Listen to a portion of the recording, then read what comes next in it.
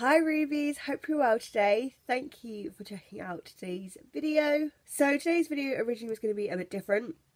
I actually had a different video filmed, and then I saw Taylor Swift was bringing out a new surprise album as a kind of sequel to Folklore, and as I had done a review on Folklore, I thought it was only kind of fitting I did a kind of first impressions type review thing for the kind of the sequel one. So I will just preface this by saying this is obviously first impressions. I've listened to these songs between 1 to 2 times. Some of them I listened to once, some of them I listened to twice, some of them a couple more, the ones that I really liked. So I have some notes here that I thought I would just share with you what I thought. Okay, so I listened to them in the order that they were coming up on Spotify, the album listing. So the first one I listened to was Willow, and I've written, I like the guitar, and I could see myself liking this one in the future, but there were bits of it that I thought was a bit maybe samey, I wasn't really sure. And that one I've actually listened to 2 or 3 times, and that one is actually in my top 3. I do really like that one. So yeah, Willow is one I've added to my personal Spotify playlist, and I really liked it. So next up I have Champagne Problems. I put the melody, this kind of sounds like a silly comment because obviously, but I put the melody is very Taylor Swift style. And I mean obviously because it's a Taylor Swift song, but she kind of does have a certain style, and I thought that this sounded very like it. So I've put It's Okay, but already prefer Willow, as this one reminds me too much of kind of others in terms of style. I felt like I'd kind of heard it before, but I did like the ending with the kind of the staccato strings. Staccato strings, I thought that was kind of cool. Okay, Gold Rush, I put, it was actually kind of unexpected what the song was. From the intro, I put I liked it so far, and I thought it was interesting that it just ended so abruptly.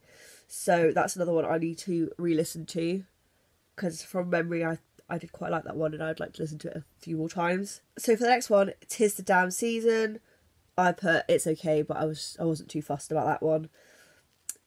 Tolerate It, also thought this one was okay. I put it was a nice blend of like the old familiar Taylor style with a new sort of style, and I've also put it as one that I need to listen to a few more times to decide on.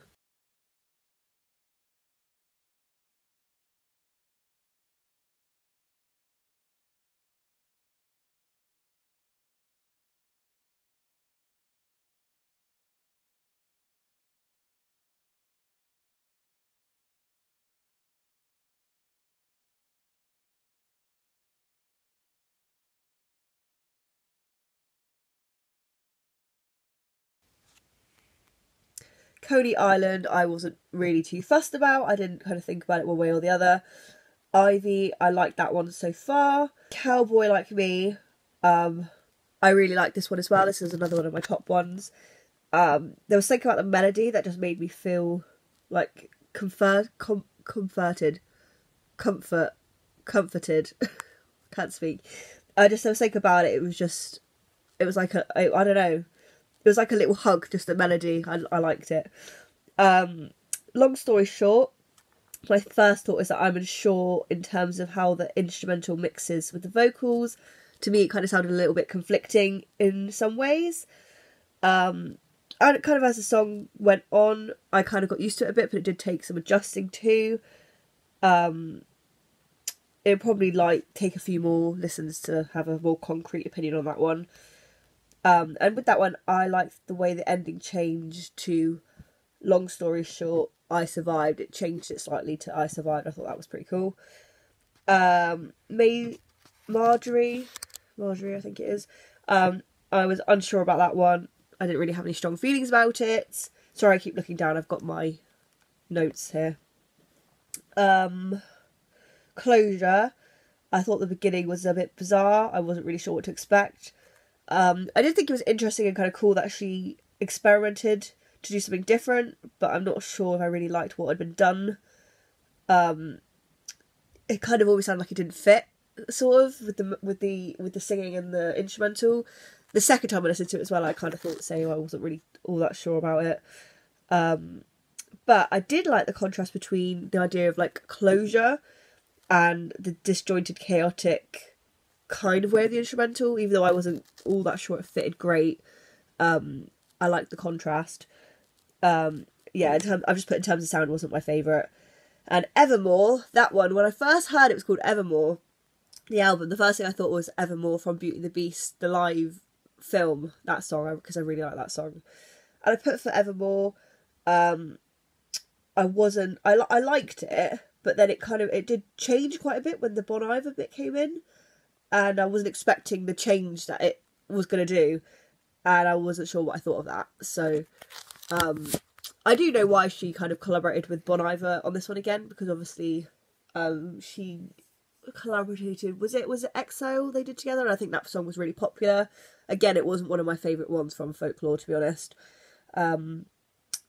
But yeah, so I also just did make some notes about the overall songs, about wherever I put it. So things I noticed most about the whole album, it was very kind of simple in terms of not overcrowding the instruments. There were quite like few instruments. There was quite a lot of harmonies and of course like a folky sound, and it was either heavily guitar or piano based. So my final thoughts was my favourite one was Nobody No Crime. My second favourite was Willow. The third one was Cowboy Like Me, and fourth one was Dorothea. The rest so far I can kind of take or leave, but I will keep listening to form more of an opinion, because that's what I did with Folklore. And I'll tell you the ones that ended up on my actual Spotify playlist, so you can hear the ones that I decided on in the end that were my favourites. So I picked quite a few from Folklore in the end.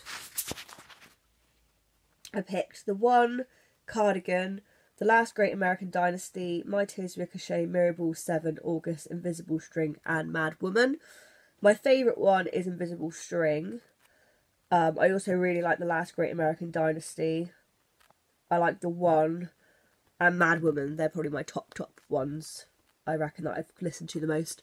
So yeah, thank you for coming to listen to my first impressions thoughts of Evermore. Please tell me what you think of the album so far, and let me know which are your favourite ones. And have a lovely rest of your weekend, and I'll see you next week for another video. Bye!